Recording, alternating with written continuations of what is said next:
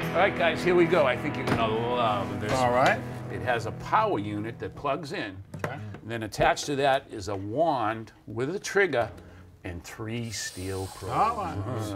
What is it? Don't be pointing that at me. Oh, okay. I know what this is because I have one on my boat. This is a Satnam.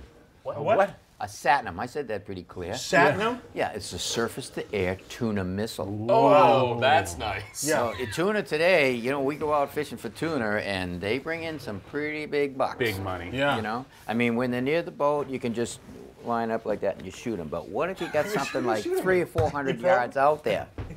This sucker, you can line that up and go about 400 yards, set the right, boom, and this missile flies off, and it sticks them and kills them. That's nice. And Real then sporting of you. $5,000 later, I got myself a nice tuna. Okay.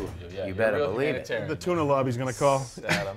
Doubt it. Actually, how many times have you been cooking over the grill, you know, roasting a pig, a goat, turkey, a duck, you know, turducken, and you're not really sure if the thing is done. Oh, yeah. With these probes right here, you stick these probes in wherever. And you can actually see right here if it's done or not. And if it isn't done, these are little electrical probes right here. You can just touch up the gizzards if you don't know. What does raw goat taste like? You got to try it. It's like sushi. It's not a temperature gauge. Yes, it is. Absolutely not. Hand it over. You're making this stuff up. All right, guys. You know what this is if you know what the hottest thing is right now. What's the hottest thing going right now? Me? Yeah, that's it. Yeah, he's trending. Fracking. Oh, I almost guessed that. I almost guessed Everybody's fracking. Everybody's fracking. Yeah. And so why should all these oilmen get rich? We should all frack. This is Yeah. a home fracking Home unit. fracking kit. You go out in your backyard. I mean, I guarantee you, there's like the O'Connor Shale sitting That's down right. underneath my lawn, and you just need a little bit of what is it? Boom. Oil, natural gas. Yeah. So, Inject it. You'd be the new Up it Jed. come. Yeah. Jed Clampett. Absolutely. Up Jed comes the Clampett. bubbling frack. What the frack? Jed O'Connor. Say that.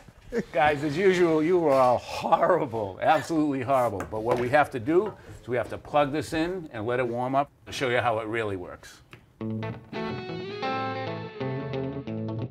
All right, with it plugged in, filled with water, it's now up to pressure, and I can show you what it does. Pressure, huh? Just squeeze the trigger.